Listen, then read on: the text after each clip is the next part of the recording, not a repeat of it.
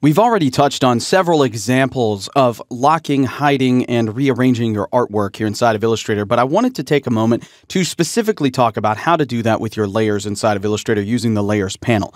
So let's open up the Layers panel here for just a moment and drag it out into the document window, and then we'll expand this out so you can see all of the different layers that are available to you inside of this particular file.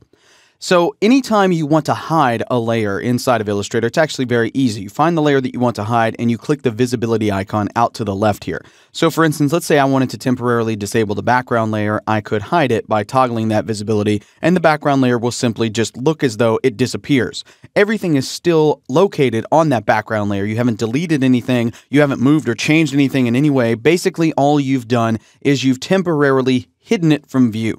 Everything remains. If you click it again, it comes right back. So why might you want to change the visibility of a layer? Well, if there's something behind that layer that you need to get access to, or maybe you just don't want to manipulate or change the current layer in any way, changing the visibility of that layer is actually a pretty good way to ensure that it remains the same no matter what you're doing at any time on screen. So for instance, when I'm working on something like a mobile application or a website mockup, there are things in the design that I don't want to change once I have them set. Things like the background elements, the status bar, maybe anything that references almost like browser Chrome or things like that. So all of that comes into play, and they're all objects that I want to remain static throughout the design.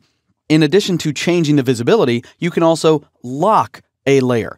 Locking the layer ensures that no changes can be made to it, but you can still see it at any given time. So for instance, let me grab my zoom tool here, and I'll zoom in on this top left area just by clicking and dragging across it. And as you can see here, I have several different things going on this particular screen. I've got some guides that tell me how big the actual screen size is, in this case 640 by 360. I've also got this status bar that represents part of the phone UI that I couldn't change even if I were writing an app. I've got this bottom part down here, which is based on an Android device for the back button, the home button, and the switcher button down there. And so all of that information I think needs to stay on screen at all times so that I know what it looks like and how it meshes with my design, but I don't want to accidentally click on it and change it and have to revert back and things like that. So it makes sense to me that I should be able to just temporarily lock those layers to make sure I can never make changes to them again. So let's see how to do that.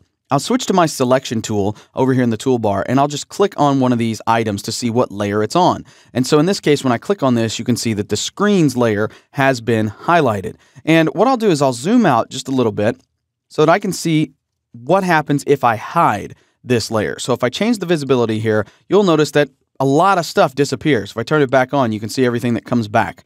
See how big of a difference that is? That's not giving me a good representation of what the phone user interface is going to be. So changing the visibility of these layers really doesn't make sense. However, if I were to lock these layers, that means I cannot make any changes to them. So if I zoom in once again and pan over and try to click on this black bar to do anything to it, I can't. As you can see, I'm clicking and dragging, and it's just bringing up a selection. It's not allowing me to change it, move it, or select it in any way. So that's why you might want to lock it. You can unlock a layer at any time simply by clicking the lock icon, and it will then be active, and you will be able to manipulate it or change it in any way you need to.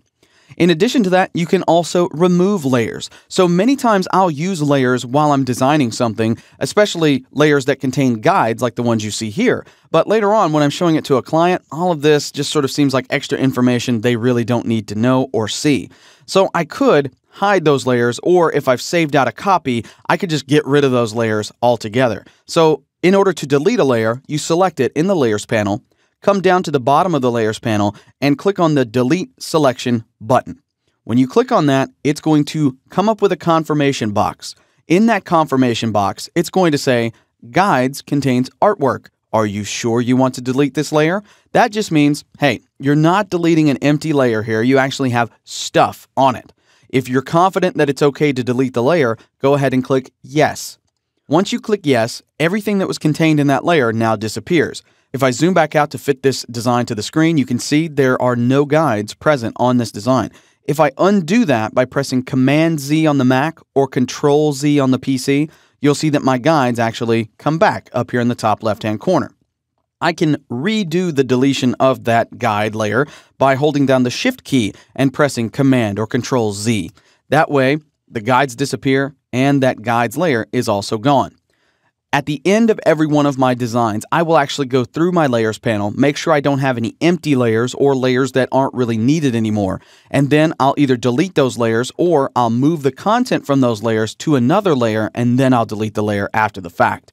But in most cases, it's a good idea to go through and clean up your layers panel, whether it be through locking, hiding, or deleting layers, so that you can quickly and easily access the parts of your design that matter most.